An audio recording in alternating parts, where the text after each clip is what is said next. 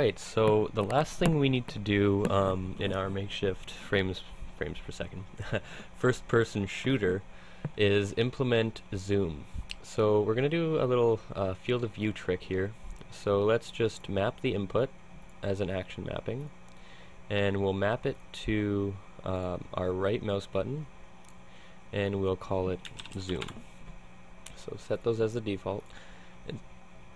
And excuse me. And since we're going to be altering the structure of our player character class, I'm going to close the editor since we're going to have to recompile our project, and then we'll recompile it when we are done here.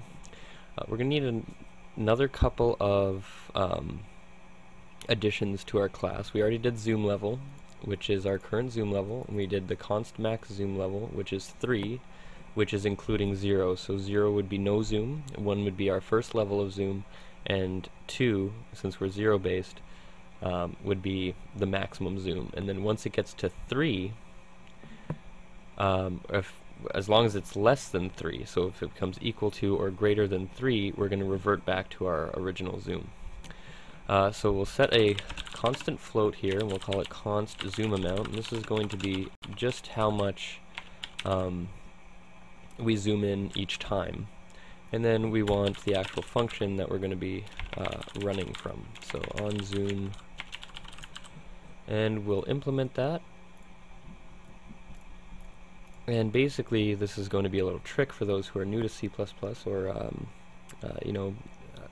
kind of dabbled in it. To anybody who's intermediate or more, this might seem common knowledge. But a little trick is we're going to do if ++ zoom level, and this is different than zoom level ++, because in the post increment, which is what you're seeing right now, it's going to return the current value of zoom level, and then it's going to increment it, so the next time we come through, zoom level will be whatever the next zoom level +1 would be.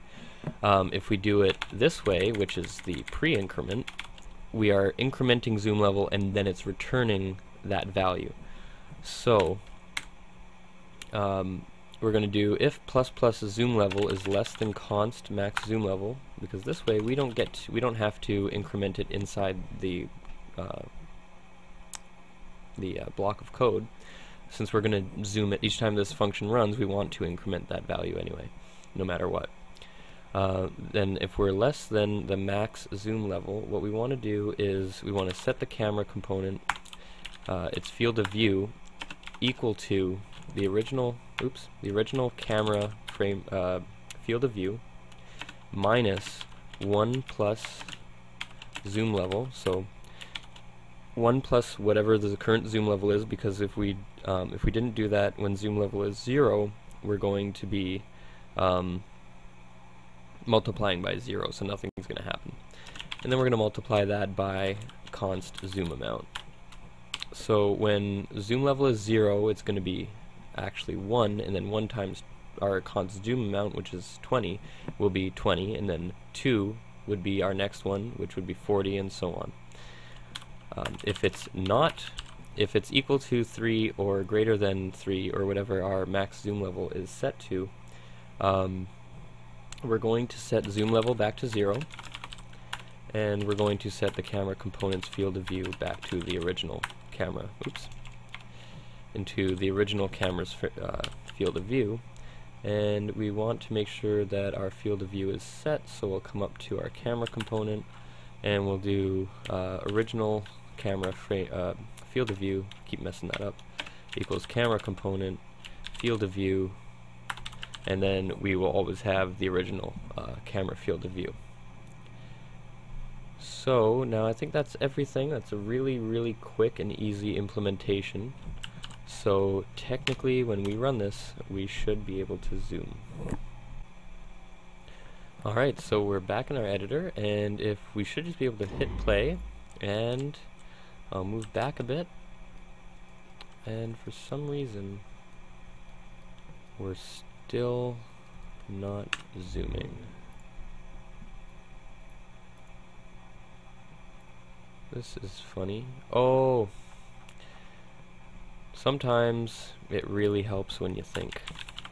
We need to bind our actions. Some of you might have already noticed and said, hey, derp, you didn't bind your action, which is great because at least someone is realizing there's a problem. So we'll set that to on zoom, and we should just be able to compile this on the fly and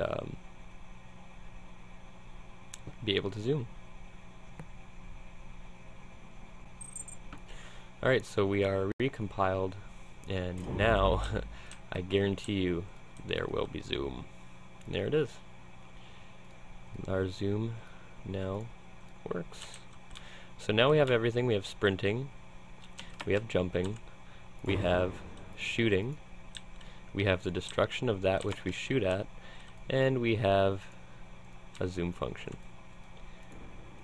And if you wanted to, you could adjust this zoom so that you overlay something onto the HUD, like maybe a bigger crosshair or something, you know, like a sniper scope. And now we have you have this entire thing, or you can remake this entire thing to mess around with this and see where it takes you. Let's actually try setting the zoom amount. No, the max zoom level. Let's say 6. Let's see what 6 does for us.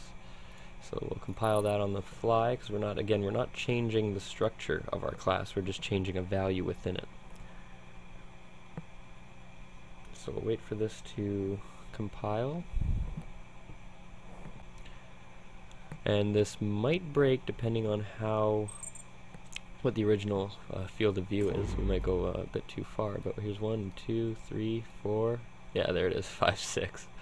So 1, 2, 3. 3 looks like the maximum we can go, and then yeah, it inverts. But that's interesting. So we can go in to maybe 4 then, we can set it to 4. But I'm not going to do that, I'm going to let you guys do that. And that's it for this series of tutorials. I'm going to sit around and think of something else cool to do via C++, maybe something gameplay, maybe something else, because I'm also learning this as I go along as well, and I want to share this with people. So leave some comments if you have any concerns, questions, or support, and yeah, follow Unreal Devs on Twitter.